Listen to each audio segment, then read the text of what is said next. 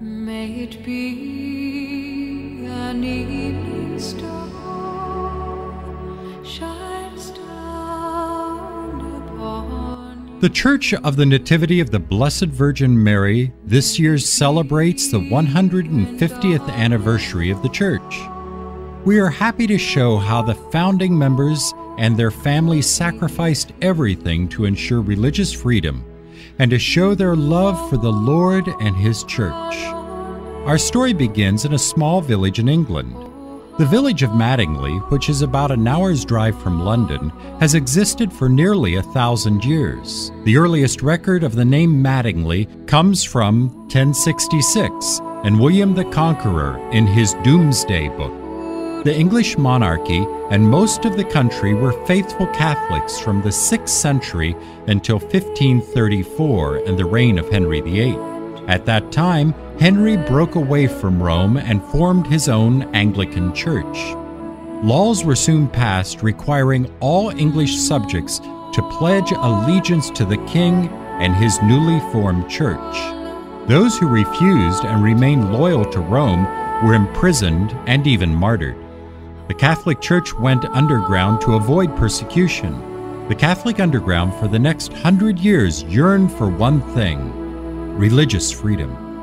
In 1632, George Calvert, Lord Baltimore, a recent convert to Catholicism, obtained a charter from King Charles I for land north of the Potomac River in the newly formed colony of Maryland. Since the charter did not prohibit establishing non-Anglican churches, Calvert encouraged other Catholics to settle there. On March 25, 1634, after an 8-month voyage, the Ark and the Dove arrived on St. Clement's Island in Maryland. Father Andrew White, a Jesuit priest who was among the passengers, celebrated Mass in thanksgiving for their safe arrival. To mark the spot, they erected a large cross. With the hope of religious freedom, Catholics flocked to the new colony of Maryland. In 1664, Thomas Mattingly and his family arrived in Maryland. Thomas's family was granted 300 acres for paying their own way from England. The land was called Mattingly's Hope, the hope being total religious freedom. Thomas, however, never saw that total freedom. Soon, new legislation in the colonies penalized the Catholic colonists. Many moved north toward Canada and west to the new frontiers of western Pennsylvania and Maryland in pursuit of this elusive freedom. It is said that John Mattingly in the early 1760s was the first Catholic to locate in what is now the city of Cumberland in western Maryland. In the next decade, many other Catholic families began migrating to western Maryland for these same religious and economic opportunities. Here they found a quiet peace, a place where anti-Catholic laws could not be enforced. By the end of the Revolutionary War, the families of Arnold, Durbin, Logsdon, Frost, Mattingly, McKinsey, and Porter each had acquired land west of Fort Cumberland. Throughout what are now the communities of Cumberland, Mount Savage, and Frostburg, in this area known as the Arnold Settlement, a close-knit community began to form. Missionary priests traveled to the area whenever possible.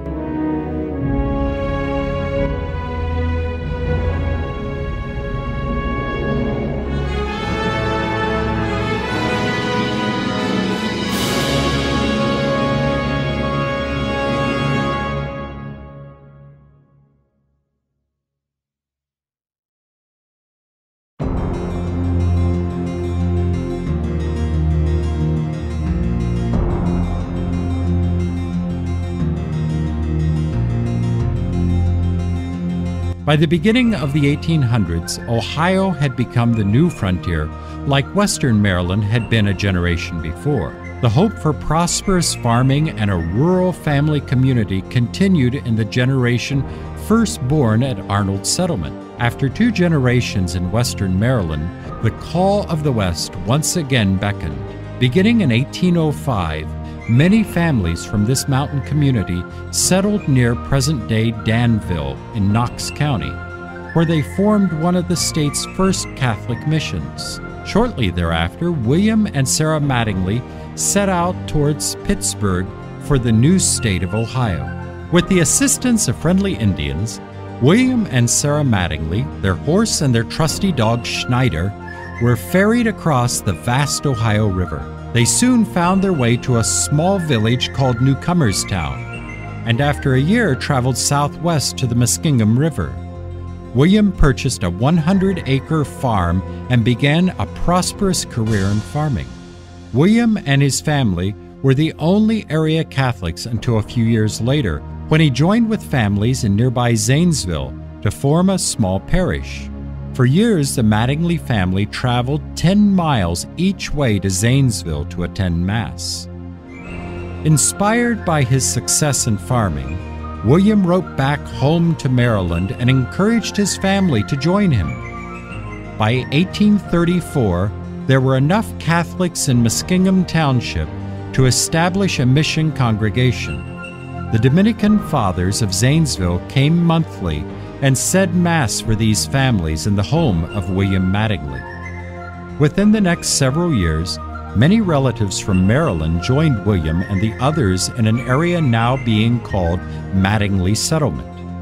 By 1855, no house could hold everyone comfortably for Mass. It was then that Father Charles Montgomery of St. Thomas Church in Zanesville wrote to Bishop Purcell in Cincinnati, asking for permission for the families to build their own church.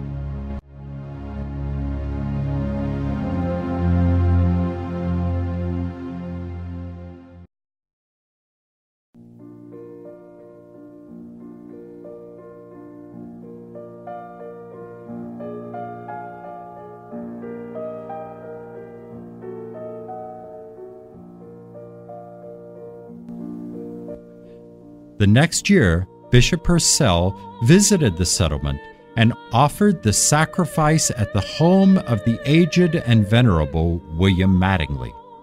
Mr. Mattingly, the bishop wrote, is now engaged with the age of his patriarchal family and the Catholic neighbors in building a church on a beautiful site given by one of his nephews. The tremendous task of building a church was accomplished completely through the efforts of these devout pioneers. Clay was dug in the fields and bricks were burnt on site. Soon after the bishop's visit, workmen set a stone over the church doors with the inscription, St. Mary's Church, erected 1856. What a joy it would have been for William Mattingly to have seen this site. After 44 years, his dream had become a reality. On Holy Thursday, 1857, William passed from this life and met his eternal reward. His body was interred in the churchyard, it being the first burial in the new St. Mary's Cemetery. Once the church itself was built, parishioners continued working together to complete the interior. Francis Mattingly, son of William, provided a handsome sum to pay for the furnishing of the church. The ladies of the parish formed the St. Mary's Altar Society, which purchased the altars, stations of the cross, and furnishings for the sanctuary, among other items. The long-awaited day of celebration came on November 14, 1861, when Archbishop Purcell dedicated the church under the title, The Church of the Nativity of the Blessed Virgin Mary. He also blessed the cemetery, and the next day confirmed a class of 13. The dedication was reported in the Catholic Telegraph. The church is a handsome and well-built structure, placed on an eminence where it can be seen from afar. It was crowded on the occasion of its dedication. There were 73 communions and 13 confirmations. The settlement is one in which the faith has been kept inviolate, with the aid of frequent and fervent communion devoted to the Blessed Virgin, and the reading of good books by young and old.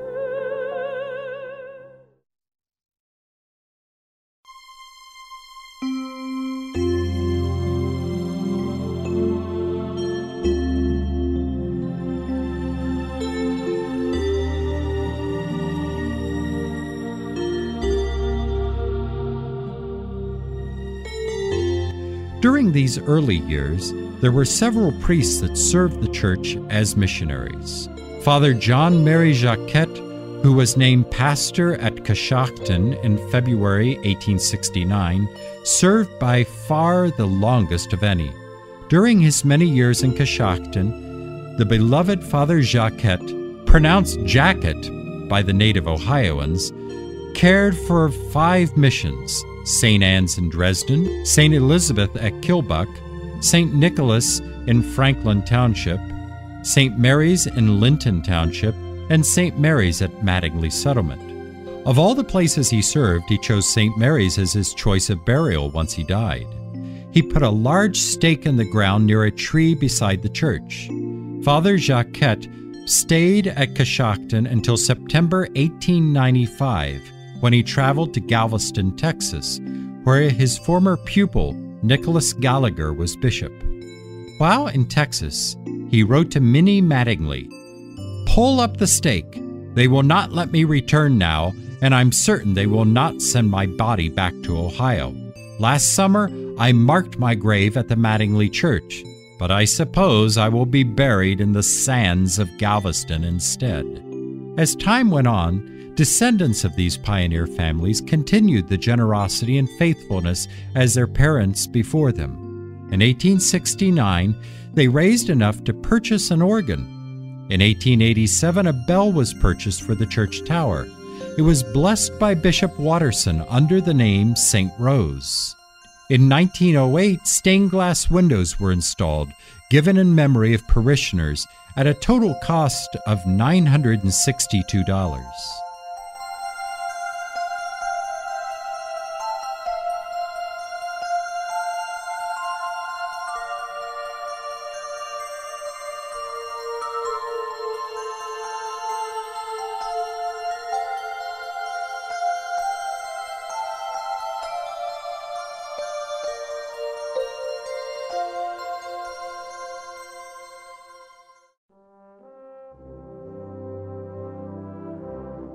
In 1929, Father Jerome Mattingly set up a fund for the perpetual care of the cemetery. To commemorate the project, a grotto of the Blessed Virgin Mary was made of flint and granite. The statue of Mary was imported from Italy. In recent years, a brick patio and 2 stone benches were added to the grotto.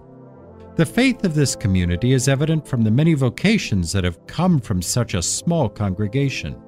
These include Sister Ramona Mattingly, Sister M. Odelia Mattingly, Sister M. Ulrika Mattingly, Sister Agnes Mattingly, Sister Madeline Mattingly, and Sister Rose Veronica Mattingly, who is this year celebrating 75 years as a Sister of the Holy Cross at Notre Dame.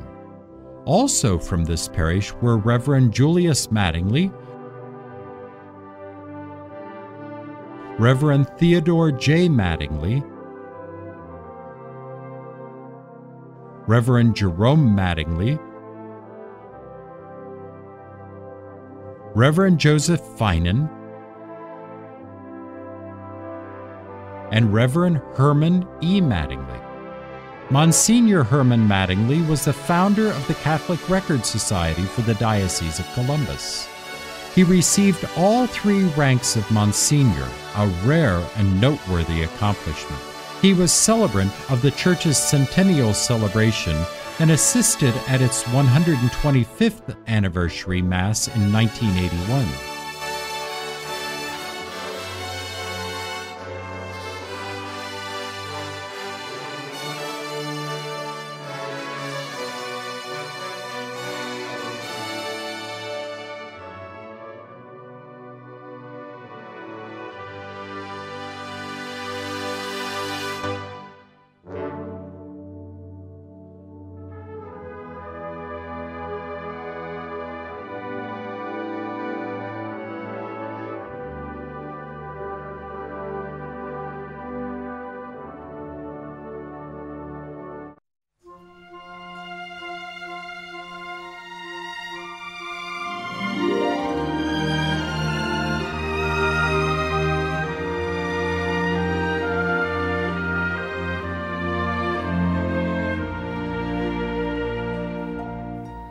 God be with you till we meet again.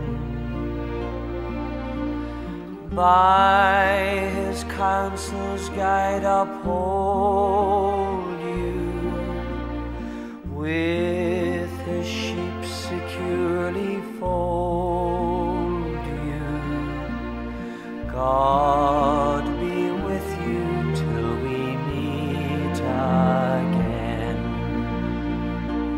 Till we meet, till we meet, till we meet at Jesus' feet. Till we meet, till we meet. God be with you till we meet again.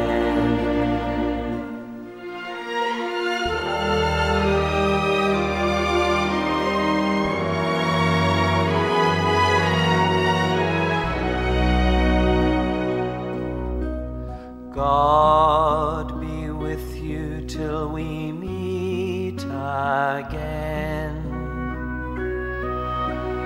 'Neath his wings securely hide you. Daily manna still provide you. God be with you till we meet again. Till we meet, till we meet, till we meet at Jesus' feet. Till we meet, till we meet. God be with you till we meet again. God be with you till we meet again.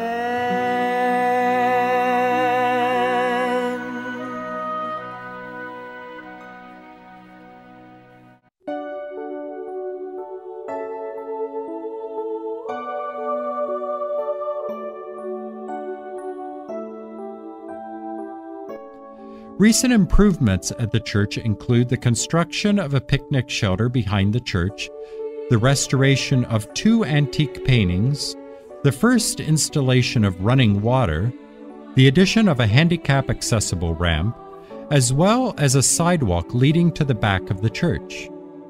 The parish now has several annual traditions. Each one is not only to increase the faith of the current church community, but to remember the traditions of the past. Besides the annual Mattingly reunion each year in August, we also celebrate Easter egg hunts, May processions, Oktoberfest, All Souls Day family rosary and bonfire, and ice cream socials. Although many families have moved away, this church still has a special place in their hearts. Christmas is a special time for families to come home and be together. Many still return home as often as possible.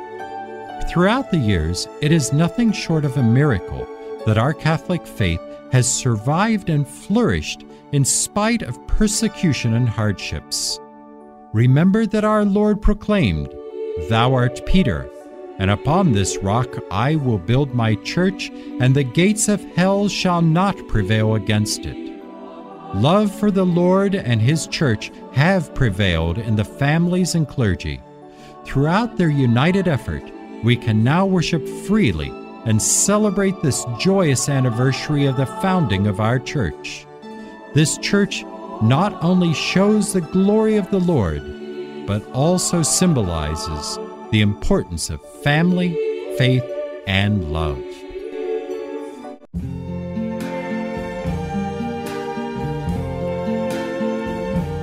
I see trees of green, red roses too. I see them bloom for me and you, and I think to myself, what a wonderful world.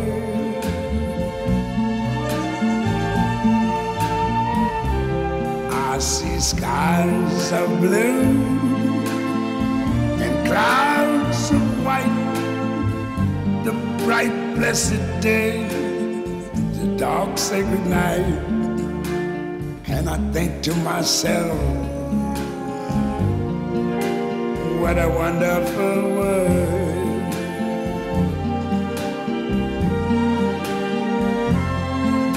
The colors of the rainbow, so pretty in the sky, are also on the faces of people going by. I see friends shaking hands, saying, how do you do? They're really saying, I love you. I hear babies cry, I watch them grow.